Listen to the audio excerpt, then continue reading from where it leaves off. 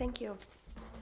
So, as it has already been mentioned, my talk will be to give you a little overview on the global vaccination coverage and to highlight some of the gaps, and also to link that what we already heard yesterday from the keynotes and also today about the importance of the data, of the availability of information, of the correct interpretation of the information, and of the quality of the data.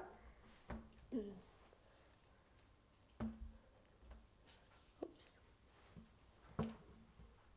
We already have a problem here.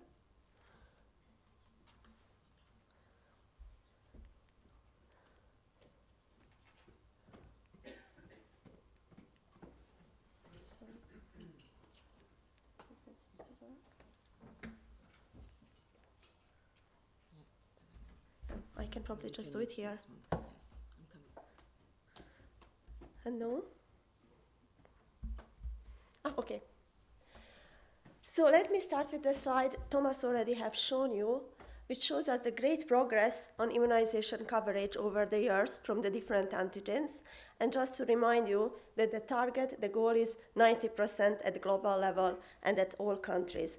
And one can see that the top part of the chart shows the vaccines from the traditional vaccines, what we often call as basic or traditional vaccines, which is the DTP, the 3 dose of DTP, the 3 dose of polio vaccine, 1 dose of measles vaccine. And the highest green line actually shows the coverage from the first dose of DTP vaccine. And I'm showing here the first dose of DTP vaccine to give you some idea how many infants actually have at least one contact with immunization systems. And we can see that quite a few children, we actually are reaching 90% to get one contact with immunization systems. However, when we look at the coverage with multiple doses or with new vaccines, we see that we are still lacking reaching the 90% at global level. If we look at how it's distributed over the 194 WHO member states, we can see that the dark blue shows the countries where the national coverage has already been reached in 2013, represented by 3 doses of DTP-containing vaccines. And we can see that about 66% of member states actually reached that national coverage of the targeted 90%. However, we still have countries, 7 countries, cannot even reach 50% of their infants with the 3 doses of basic vaccinations. And I would like to remind you from Thomas, you heard that the global goal is not only to reach 90% coverage at the national level, but also to reach 80% coverage in each district of the country. And currently in 2013, only 58 member states, or 30%, have reached 80% coverage in all of their districts. So we are still quite far from reaching the goal. If we look more closely where those children are who are not reached with full immunization, or at least partial immunization, 21.8 million children are still missing the full benefit of vaccines. And 70% of these children live in 10 countries.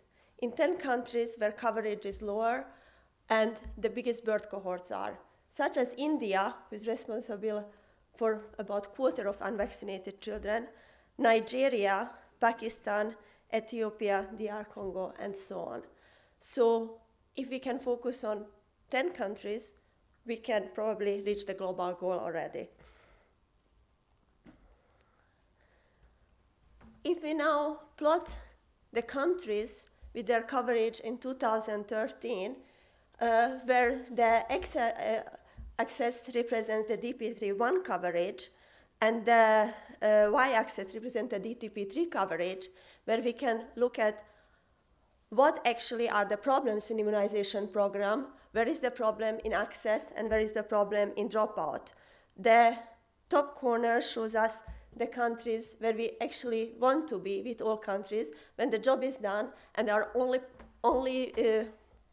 goal is to sustain the high coverage, which is also challenging. If you remember from Thomas's presentation, in some regions where they already reached 90% coverage is now slowly declining. And then we have countries where we are able to reach the children with at least one dose of vaccine, but then the problem is to keep the children in the system and to get them complete their vaccination schedule. And then there are other countries where the dropout is not that big for the children who have access to the immunization system. However, not all children have access to immunization system, so there are issues with equity or vaccine hesitancy or other problems. And then, of course, we have a few countries under the red triangle where we have a problem with both access and dropout. And oftentimes, those are countries in crisis or countries where have a really, really bad information system. So having said that, and giving you a bit of an overview, what is the situation in 2013, keeping in mind that the goal is to reach 90% coverage in all countries by 2015 and 80% in all districts. Let's see what can be also the potential reasons where the coverage is not reached. So for immunization, while we saw that many, many things have changed in the last decade or so, or since the last 40 years when immunization program started, we saw the number of new vaccines, we saw the increasing population. We also know that now we want to reach not only infants with vaccines, but also moving into children and adolescents. But to vaccinate, we firstly need a vaccine. And as Thomas already pointed out, in many countries, we are reaching vaccination shortages. We are reaching vaccination shortages for many different reasons, but when there is no vaccine, we can certainly not vaccinate. So on that note, I would like to focus a little bit not only on coverage, but on what else is needed to make sure that we increase the coverage. The importance of the data and of the good quality data in all levels to be able to drive the immunization programs. We not only need data at the global level to monitor progress to our global goals, but the data is very important down at the health facility level, district level, and national level to empower the program managers to drive their programs, to make sure that they understand the gaps, and to reach that fifth child with the life-saving vaccines. So the data is needed for action, for strategic decision, such as to be able to decide what strategy needs to be applied to the country. Is it an issue with a dropout or an access?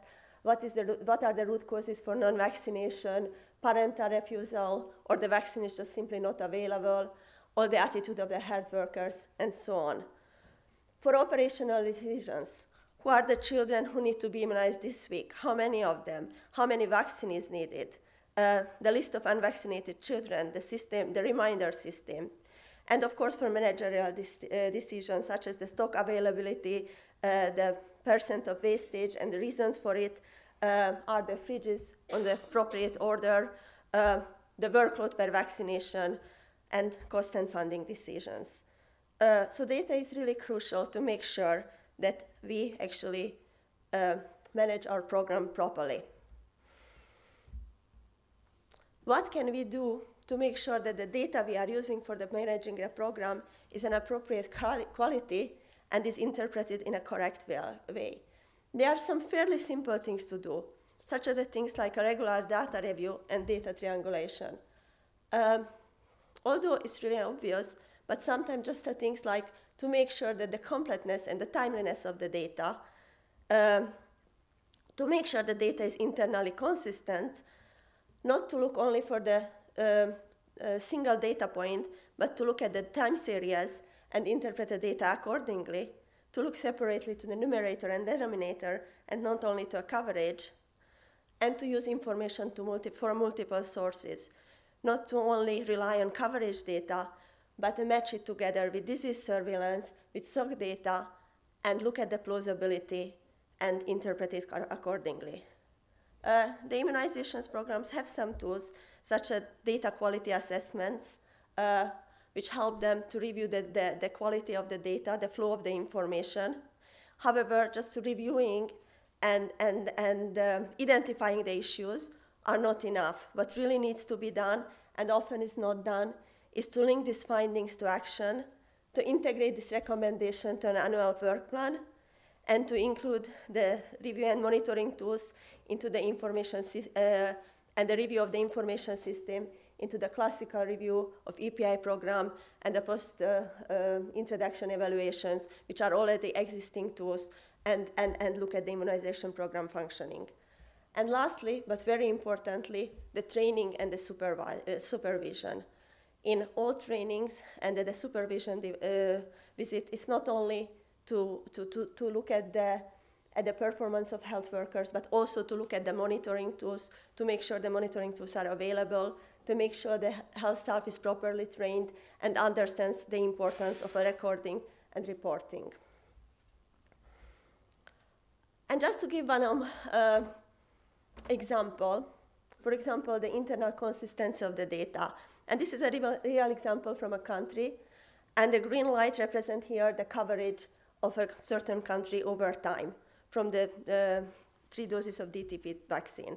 And what we can see that the country in 2000 had a fairly low coverage, with a steep increase for almost over 100% coverage, and then a deep decrease, and then the coverage steadily increased again up until 2013. If we only look at the coverage data, we can wonder what happened, what caused the deep decrease, and what is behind this data. However, if we just disaggregate this data and look separately for the number of doses administered in this program for the period of time, we have a very different picture.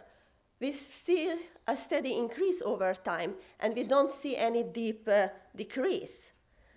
So what happens here, that if we look at the target population, we can observe that the target population is probably not really represented properly.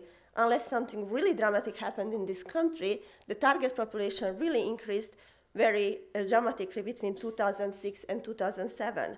So what really happened in this country where one can interpret very easily as a big decrease in a coverage was actually the time when most likely a new population data was available for an immunization program, and therefore, instead of revising the time series, the country just applied the new population data, which caused a big decrease in the coverage, which was completely artificial. So what is also very important, and often is not happening, is to look at this time series and interpret the data accordingly, and if it is needed, to revise the time series. And this is something which happens very seldom. Immunization programs often find it very, very difficult to go back and revise their time series and say that what we thought before is actually not true. And of course, because of the data quality, often revision of time series also means decreasing the coverage, which cannot then be very difficult to explain. To move forward, so we can see that in immunization programs, what is really important, not only to monitor the administered doses of vaccines, but since we translate the vaccines into the coverage has 2 components, and the second component is the target population. And the target population also has a very important role. And over here in this chart, what I'm trying to show you is the effect of an error in target population into the coverage estimate. And when we have a low coverage, then the effect of the error of the target population is very little. So in the early years where coverage was low, if our true target population, let's just imagine this number is 100, and we have an error, a 10% plus minus error, so the real population is somewhere between 90 or 110, our true coverage of 10% translates into between 9 and 11%. And this is really not significant. With that low coverage, it really makes no difference. However, how coverage increases, the error of the target population becomes more significant. At 50%, our estimated target coverage would translate into between 45 and 56%. And still, that is not that significant. We know that at around 50%, this is still a low coverage. It's still a lot to do. However, as coverage goes higher, with our now targeted 90% coverage, if we have a 10% error in our target population, which is very possible, then our estimated coverage can be something between 82% and 100%. And that is already quite significant, especially with vaccines where we really know that, that in order to reach elimination, we need a very high coverage, such as with measles vaccine. So it also shows us the challenges as the coverage gets higher. To estimate the coverage with a precision is becoming more and more challenging. And that's also translated sometimes also when we interpret the data. It is also very difficult to interpret very small changes in the data from the administrative systems because we are really not able to measure with a precision such a small changes like increase from 90% to 91% is actually virtually impossible. So when we interpret the data, it's also important to understand what is behind it. Another example of looking at consistency, immunization programs definitely need data from administrative system. Data from administrative system is crucial because it provides information timely and it helps the programs to manage their immunization program on a day-to-day basis. However, we know that administrative systems often do have a problem, and therefore it's also important to validate data from administrative system with data from coverage surveys. And these two examples here, I'm showing you the example on the right-hand side, where the administrative data, which is represented with the red dots, is very consistent with the periodic survey data, which suggests to us that this is a well-performing program with a fairly high coverage and with a fairly reliable data. On the other hand, on the other side, we see a program showing a very different administrative coverage from the survey coverage. Administrative coverage shows a very big increase in a program, then a big deep decrease, and then again quite a big increase. However, the survey data suggests a much lower increase. We can still see some increase, but it's much lower than what the administrative data suggests. So in this case, one can conclude that the administrative system is probably not reliable, and it needs to be revisited and needs to be addressed before some decision is based on the administrative coverage data. So coverage surveys are important. There are three main household surveys which are measuring immunization coverage: the DHS, the mixed surveys, and also the EPI cluster surveys. It's a very good way to periodically validate an administrative system. And it also provides additional information, not only about the vaccinated children, but also about the children who are not vaccinated or not completed their vaccination schedule. So it also helps us monitor missed opportunities and timely vaccinations. However, surveys also have limitations. Firstly, surveys provide us information much later than the actual intervention happened. Usually with the surveys, we measure coverage from the previous birth cohort, and also it takes some time by the time the data is collected, analyzed, and published. So often gives us information only a year or 2 years after the intervention, which might be a bit too late for managing the program. And also the survey is as useful as the quality of survey. And it's not only about the design of the survey, which is very important, and to make sure that we design our survey accordingly to what we want to measure, but the implementation of the survey. And oftentimes in the places with the difficulties where our administrative data is very unreliable, those are the places where to well implement a survey is very difficult as well. And therefore the survey data might also be a questionable quality. Also, as we saw from Thomas's presentation, there were really big changes, especially in the last decade. If you just compare 2000 and 2013, in this world map, I'm trying to show you the number of antigens in different countries. And you can see that in 2000, in most of the countries, especially in the developing countries, and I actually excluded BCG from here because BCG is not recommended in every country, they were 5 antigens, which was the basic antigens, the 3 doses of DTP, measles, and polio, in most of developing countries. But in 2013, it really increases, and children by the age of 1 are receiving as many as 8, 9, and 10 antigens. So with the 5 visits, a child receives 10 antigens, and with 1 visit, it can be as many as 3 injections and 2 oral vaccines, which lead us to the questions of caregivers' recall. Because the survey data, the surveyors, they are looking for documented evidence, but when documented evidence is not available, they rely on mother's recall. So how good is the quality of the survey when the mother needs to remember that in a previous year with how many vaccines the child got vaccinated in a 1 visit? And that is quite challenging. So while many things have changed in the immunization field, it is something which haven't really changed since the beginning of the program, and that is the immunization cards, the home-based records. They were provided from the very, very beginning of the program, but somehow this is a little bit of a forgotten tool and really not utilized very well, while it's a very, very useful tool. It really provides a great coordination tool for the health service workers between the different health services and over time. It really helps communication between the healthcare worker and the mothers and the caregivers.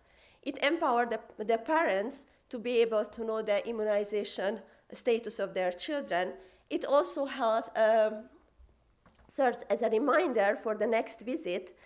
And then in this changing world, where private sector also plays more and more of an important role, it really helps, even if the child changes the health facilities, to give a good record of the immunization status. It also prevents us from revaccination of the children, and we know that although we are debating about the vaccine prices, it's still some of the new vaccines are not cheap, so it's not really the best way and most effective way to revaccinate the same children over and over with unnecessary doses, while we can easily record and keep track of immunization status with the home-based records. And finally, home-based records are really a great aid for public health monitoring as well, because during the coverage surveys, they provide documented evidence about the immunization status of the child. Also, not only there are much more vaccines available nowadays, but it has been a great change during the last decade also in technology. And therefore, we also have to bear in mind that monitoring and evaluation can be done quite differently now than 40 years ago. And so from the purely paper system, where recording was done with a paper and then kind of reported further, we can use information and communication technology to help us to improve the data quality. With the data collection, the facilitation of the collection and transaction of the data can be done really easily. Immunization registries are a great opportunity to do things differently, and also transaction of stock management systems. The transmission of the data becomes much more quicker with the online or mobile reporting. The data is available in real time and in many different levels, and it's much more easier to aggregate and analyze, which leads us to the analysis of the data. With the electronic world now, producing visualization can really help us to lead us to potential problems and gaps, and also to look at more than one data source in a simultaneous time and try to find different gaps, not to mention the possibility of the GIS system, as we have seen from Thomas's presentation already, how we can track now migrant and underserved populations thanks to the GIS system. So there are great potentials to actually improve the monitoring, the data availability, the data transmission, and also the analysis of the data to make sure that the data is used for action and eventually lead us to a higher coverage as well. Of course, there are also limitations. Better systems, better technology alone will not translate into a better information system. We also need people to work together. And then technology cannot easily change incentives and behavior itself.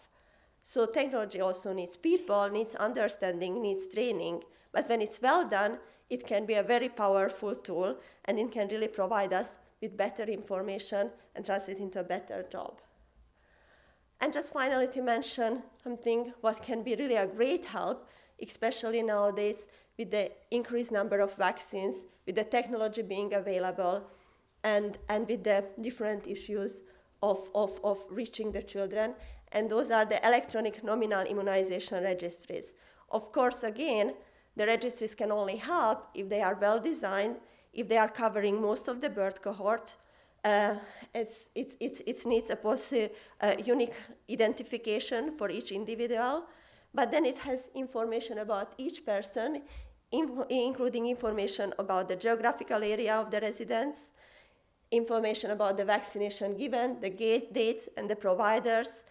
And it allows us different aggregation by geographical level, by socioeconomic status, and it can really lead us very easily for different analyses to identify where are the gaps, where are the problems. It's also allow us to timely follow-up of individuals. The data entry can be much closer to the vaccination. The data entry can be directly at the health facility level and then available in all other additional levels. But of course, it has different issues and problems. It requires technology, it requires investment, it requires training, and then an issue with the data security and data protection as well. But it can provide us really great opportunities to reach the 5th child. So in conclusion, while it was a great increase in global coverage still hasn't reached targeted 90% in all countries, and especially 80% in all districts. For successful immunization programs, timely and high-quality data are essential. Regular assessment, desk reviews, data visualization help improving data quality and better interpreting data. Periodic coverage surveys needed to validate administrative data system. Home-based record is a simple but very useful tool to capture immunization status. ICT can help if appropriately used, and capacity building is essential at all levels to better utilize the immunization data. Thank you.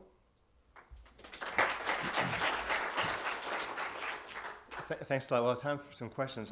I'm not sure I can name another baron, a British baron, but Josiah Stamp was a 19th century baron, industrialist, economist, and banker. My first day as an EIS officer, I was faced with this quotation from Josiah Stamp. The government are keen on amassing statistics. They collect them, add them, raise them to the nth power, take the cube root, and prepare wonderful diagrams. But you must never forget at the end of these figures comes the fact that in the first instance, from the village, the data comes from the village watchman who just puts down what he damn well pleases. So I think it sort of reminds us that the importance of the source of data and how the things we do with it. So open for questions or comment. Thanks, Bruce. Susan McKinney, USAID. So Marta, thanks so much for a really good presentation. I think it kind of brings me back to what is good basic EPI programming about. And I think that in our current environment, we all tend to get a little keyed up about lots of exciting innovations and new and different ways to do business. But when we go back and we look at basic coverage rates and we look at the continued shocking rates of dropout between DTP1 and DTP3, or between DTP1 and, first measles 1. I think it should speak to us all about what is good basic programming. And I certainly am one who firmly believes in expanding equity and access.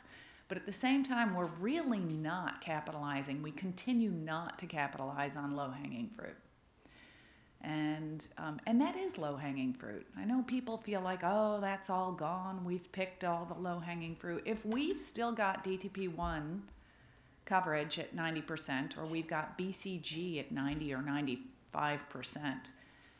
We are just, as a global immunization community, still kind of failing on some of those basic immunization programming principles that have been around for decades. Second point on this question of surveys.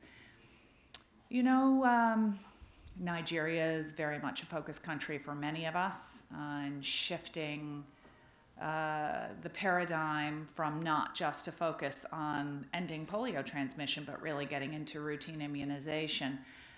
We have funded UNICEF's utilization of smart surveys in a much more significant and consistent way to take a real good look at EPI and routine delivery. So smart surveys are being done in Nigeria in all the 36 states and the FCT every 6 months. And it really doesn't cost a whole lot of money. I would be curious to know your views on the quality of the surveys, if you have had experience with it, because I think it's an inexpensive tool that will maybe help us break up the reliance, shall we say, on the DHS debacle, you know, or discussion, I should say, around every 5 years is not frequent enough. Those are really, really expensive surveys. What can we be doing better? Thank you. I completely agree with you with the low-hanging fruit, and that was exactly the point, that in many programs, the children are reached at least once, so the job needs to be finished. And we definitely need to keep in mind that there are tools and strategies which have been there already and has not been fully utilized, and we just have to do that. In terms of the surveys, I haven't really had a chance to very deeply look at the smart surveys, and I'm sure that they have a great potential. I think we somehow, and I agree with you that DHS is expensive. It's a very big survey. It's not only focusing on immunization. Immunization programs often also a little bit questioning how well the survey is done, especially with a very complex immunization schedule now with the new vaccines included, which might be included just around the survey, so the survey data can be misinterpreted, the documented evidence, which is an issue. I think we somehow need to find the right balance.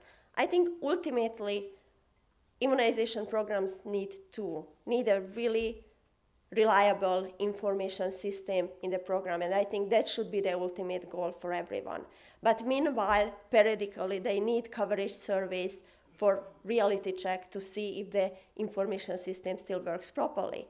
And in countries like Nigeria, where a lot of things happening in a short amount of time, there are additional tools definitely needed, and one can be the smart survey. But then I personally feel that then a question is, should we then institutionalize these smart surveys forever, or is it just a tool to bridge some period between having a reliable information system?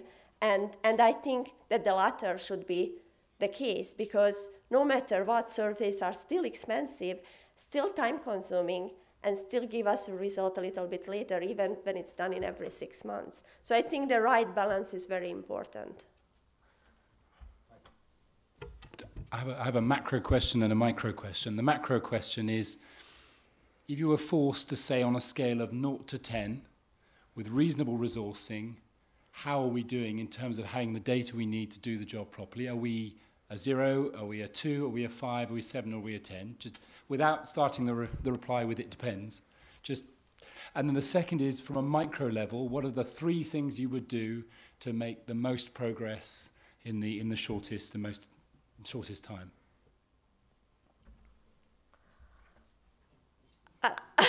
It's difficult to say without I can say at the global level, I would say 7.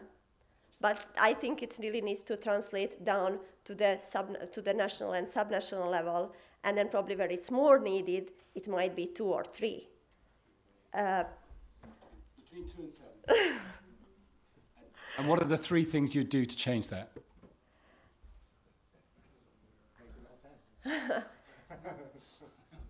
I think to matching the technology with the human capacity, with the capacity building. So to make technology available, but then to train people. And this behavior change when the data becomes valuable at the lowest level as well, and the data became used in all levels. The data is not collected just for the sake of collection and reporting up, but this behavior changes of using the data. I think that would really make a change. And the ownership of the data and the sustainability of the availability. Thomas. If I can make a quick comment on the use of new technologies, and in particular the electronic immunization registries, which Marta talked about. I think all of us should recognize that it's a long-term investment. It's not going to get short-term gains. My sense from talking to people in middle-income countries and even in higher-income countries on the time it takes to conceptualize, design, pilot, and scale up an electronic registry is at the minimum 10 years. That's how long it takes. I think even countries like the US are struggling with an electronic immunization registry after a lot of investments. So I think that's the ultimate goal, but it's not a short-term solution. I think, but we need to invest it in as a long-term solution. And as Marta said, it's not just the technology alone.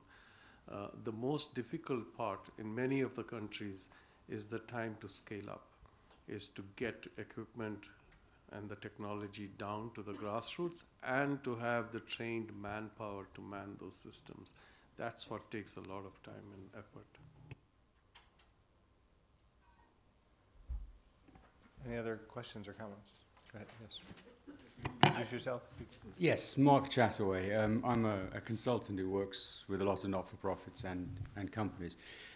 If these data are inaccurate, they're not necessarily inaccurate all in one direction, are they? I mean, they may be understating vaccination as often as they may be overstating it, or would you not agree?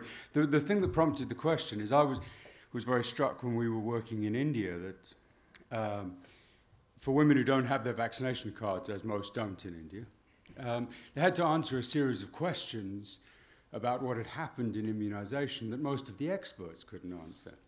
And if they failed to answer those questions, the child was classified as unimmunized, well, partially immunized.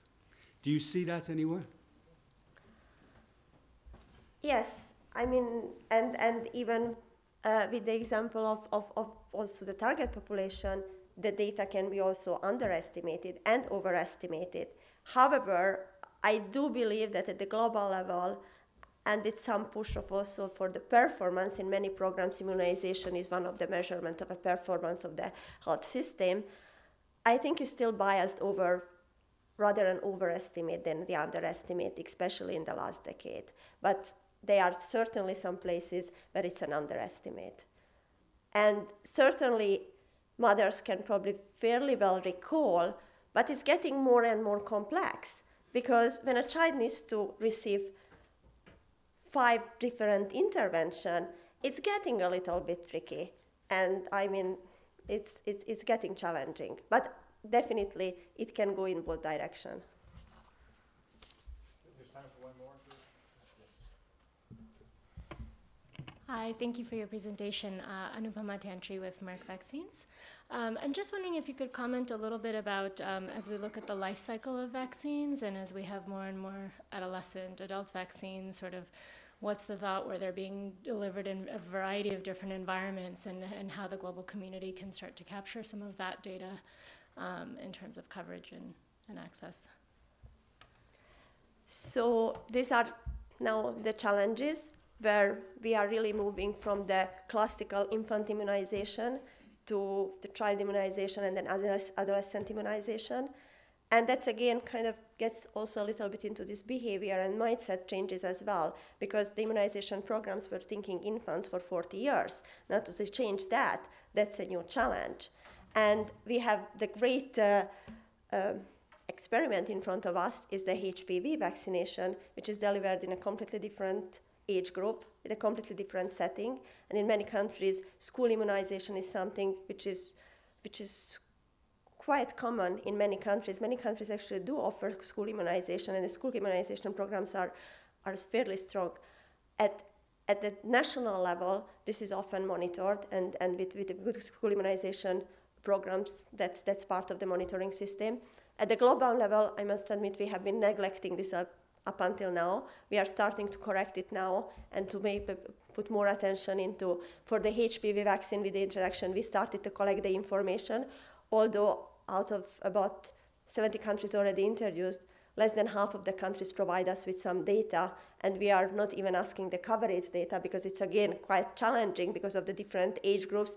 To define the target population is already more difficult, but we only ask a number of administered doses per year, and even that is quite challenging for the countries to report it on a regular basis. But that's, of course, an area where we need to now work and to, as Thomas mentioned, the integration to work with other programs, not necessarily the classical immunization program, but also reproductive health and adolescent programs as well. Just a quick one. The question about data collection and data quality, about life course, it made me think about whether your answer to Michael's initial question about where we are on a 1 to 10 scale, was that optimistic 7 focused, did your answer focus on infant immunization data as opposed to life course? Because I think if you ask the question, how far are we away from life course data quality and integrity, that I'm not sure. Is there a negative number that Michael Let's just keep it positive numbers. It was about the infant immunization. The life course would go down probably to around 2.